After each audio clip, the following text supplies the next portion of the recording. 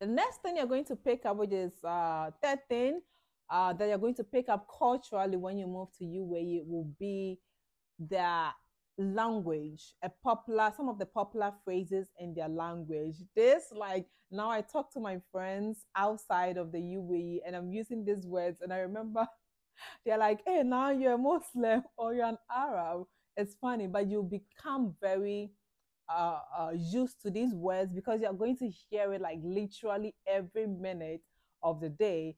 So you get used to that. Examples are, I hope I pronounce the words correctly, but one is mashallah. Mashallah means something that is good or beautiful. It literally means what God has already made.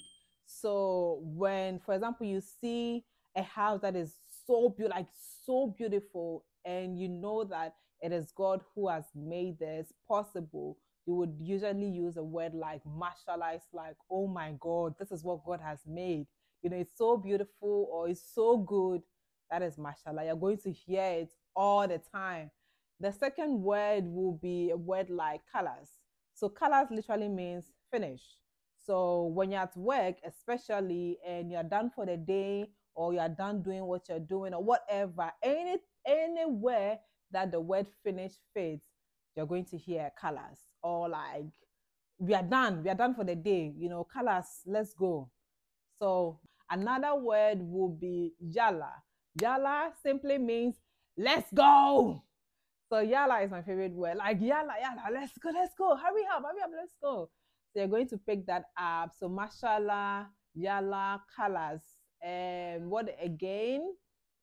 Inshallah, inshallah. Now, when I say like God, inshallah means God willing, you know, or God's will be done, literally. So when the way I would say in English, like God willing, I now say inshallah.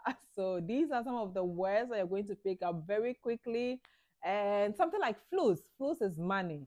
So I think a common phrases that they use very often with anybody close to you, you're going to pick that up very quickly and start interacting with these words to your people outside of UAE. So just know that.